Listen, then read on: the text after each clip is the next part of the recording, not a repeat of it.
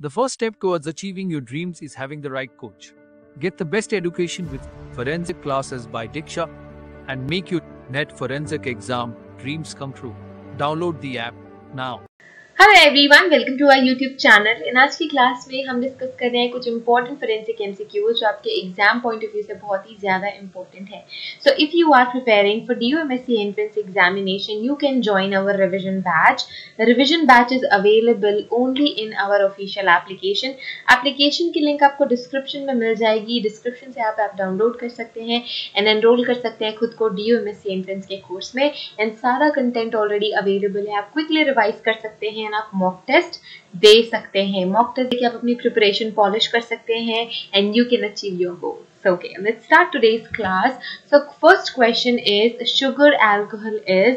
You have 4 options here. In 4 options में से एक option सही आंसर है. So, you can choose your answer. And आपको अगर ज़्यादा time चाहिए, so you can pause the video and you can choose your answer and then move forward. So, the first question is a sugar alcohol is. So, the correct option for this question is a mannitol. So the mannitol is a sugar alcohol which is used as a sweetener and as a medicine. So as a sweetener use करते हैं वो as a low calorie sweetener mannitol का इस्तेमाल किया जाता है and as a medication भी use करते हैं ग्लूकोमा के patient. So the correct answer for this question is option number first, mannitol. It is a sugar alcohol and a sweetener. Next question is allergic reactions are mediated by IgA, IgG, IgD and IgE. So जो antibodies हैं उन्हें हम कहते हैं immunoglobulins. क्या कहते हैं?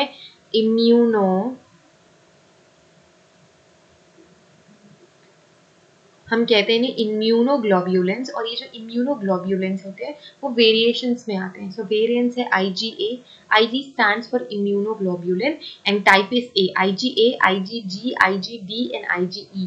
ये सारे के सारे इम्यूनोग्लोब्यूलेंस के वेरिएंट्स हैं। So the correct option for this question is, तो हमें ये पता है कि जो एंटीबॉडीज हैं वो हमारी बॉडी में as a immune system work करती है and allergic reactions are mediated by the immunoglobulin E.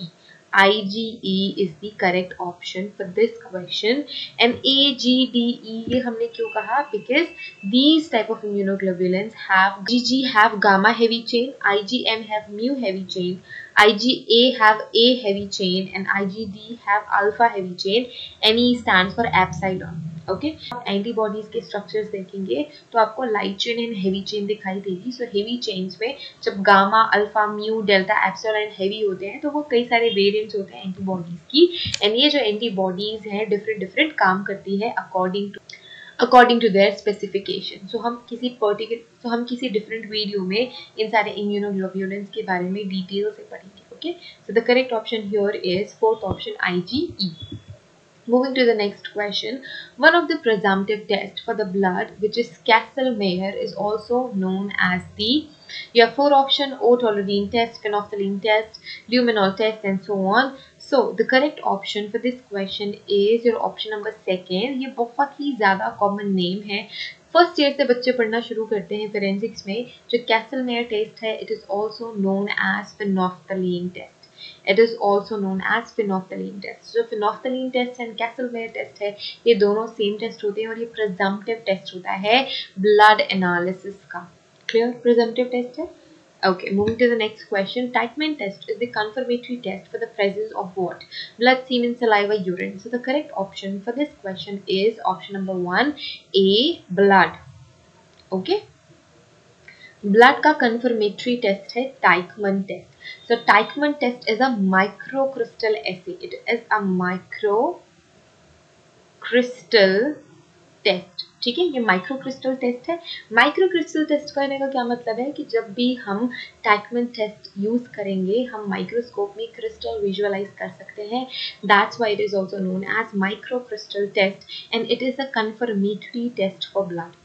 अगर आप ये टेस्ट करते हैं ये पॉजिटिव आता है, इट मीन्स 100% ब्लड प्रेजेंट है आपके सैंपल में या फिर जो भी आपने सैम्पलिंग करी हुई है उसमें ब्लड का प्रेजेंस है. It is confirmed. Phenolphthalein test है प्रिजम्पटिव टेस्ट. सो क्या होता है प्रिजम्पटिव टेस्ट में सारा कुछ श्योरिटी नहीं होती. हो सकता है कि किसी अदर रीजन की वजह से ये पॉजिटिव हो गया है. सो कई सारे एंजाइम्स हैं जो पॉजिटिव कर देते फिनोफ्थलीन टेस्ट को. सो बहुत सारी ऐसी सिचुएशंस हैं जिसमें ब्लड प्रेजेंट ना होने की जिसमें ब्लड प्रेजेंट ना होने के बावजूद भी फिनोप्थलीन टेस्ट पॉजिटिव आ जाता है। तो फिनोप्थलीन टेस्ट अगर पॉजिटिव आया है तो आपको कंफर्मेटरी टेस्ट करना होगा। कंफर्मेटरी टेस्ट में आप टाइकमन टेस्ट कर सकते हैं एंड टाकायामा टेस्ट कर सकते हैं। सो टाकायामा test is again a confirmatory type of microcrystal essay for the identification of blood. ठीक है, टाइकमन भी टाकायामा भी, ये चीजें याद रखनी है। So, Teichmann test is the confirmatory test for the presence of blood. Okay. और डिस्कस किया हुआ है, a child witness below the age of blank cannot give evidence in the Indian court. So, कोई भी बच्चा किस एज के नीचे as a evidence present नहीं हो सकता है। Answer for this question is option number 4. There is no such limit. So कोई ऐसी लिमिट नहीं है कि किसी पर्टिकुलर एज के बच्चे या किसी पर्टिकुलर एज से बिलो बच्चे and as a witness court में प्रेजेंट नहीं हो सकते। सिर्फ और सिर्फ एक रिक्वायरमेंट होनी चाहिए कि जो एविडेंस है, जो विटनेस है, उसकी सोचने समझने की जो कैपेसिटी है वो प्रॉपर होनी चाहिए। Okay.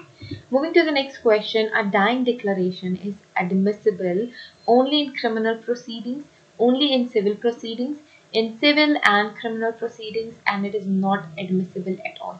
So first thing first, जो dying declaration है, it is admissible in the court 100% admissible होते हैं, and the correct option for this question is third option. So civil cases में भी एडमिसिबल है, क्रिमिनल केसेस में भी एडमिसिबल है।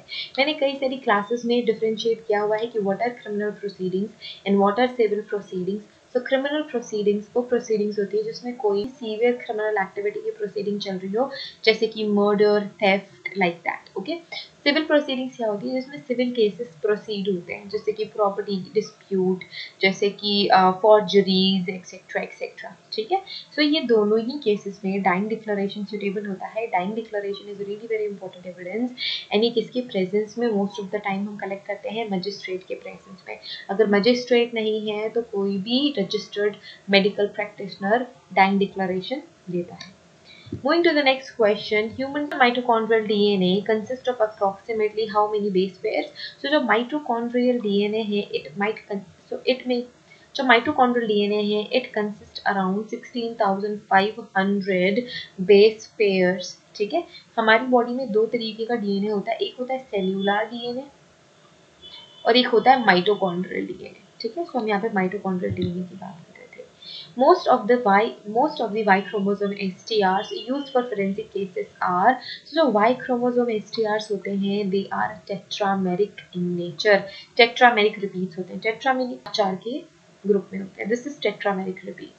So TTAA, this is a repeat. So यहाँ पे 4 बेस पेयर है, so we have tetrameric repeats.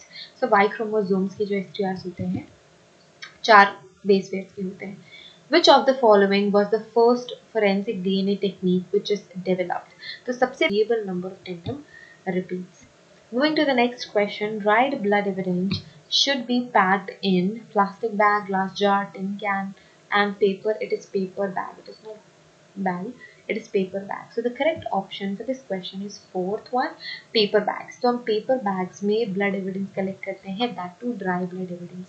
हमने कई बार क्लासेस में ये पढ़ा हुआ है कि dried blood evidence को हमने प्लास्टिक बैग्स में तो बिल्कुल नहीं रखना है, ग्लास जार्स में भी नहीं रखना है, क्योंकि फिर उसमें फंगस इन्फेक्शन होने की हाई चांसेस होते हैं, जिसकी वजह से आपका सैंपल बिल्कुल डिस्ट्रॉय हो जाएगा।